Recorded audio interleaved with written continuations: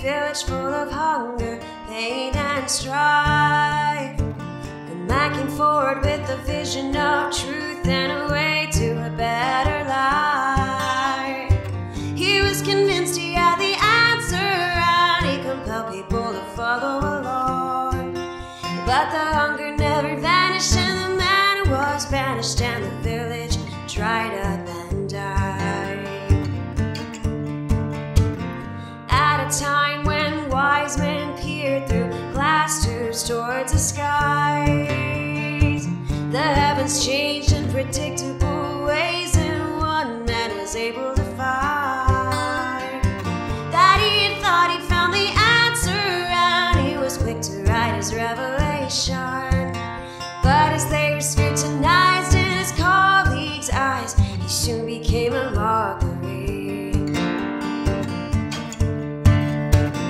Don't tell me about the answer, 'cause then another one will come along soon. I don't believe you have the answer. I've got ideas too. But if you got enough naivety and you've got conviction, the answer's perfect for you.